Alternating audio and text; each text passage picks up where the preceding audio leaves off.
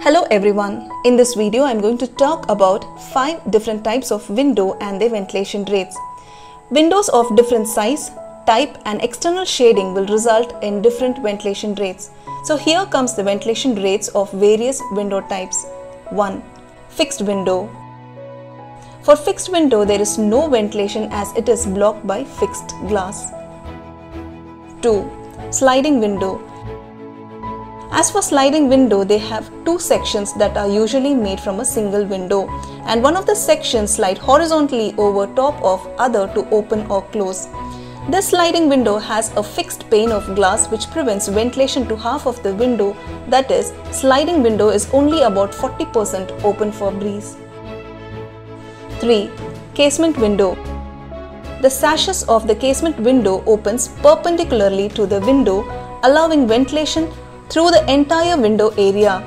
So, use casement windows to catch and deflect maximum breeze from varying angles. 4. Hung windows.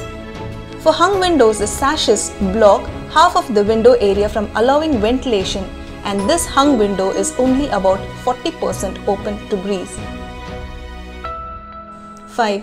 Louver windows. Louver windows allow ventilation through the entire window area, which is about 95% open to breeze.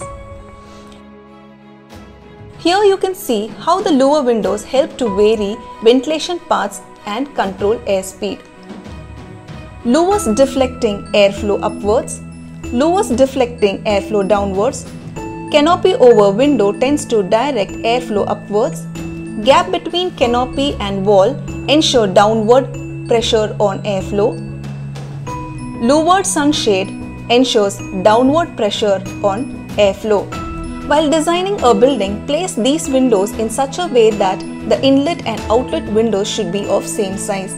If they cannot be of same size, make sure the inlet window on the prevailing wind direction is smaller than the outlet window to maximize the velocity of the air movement inside the building.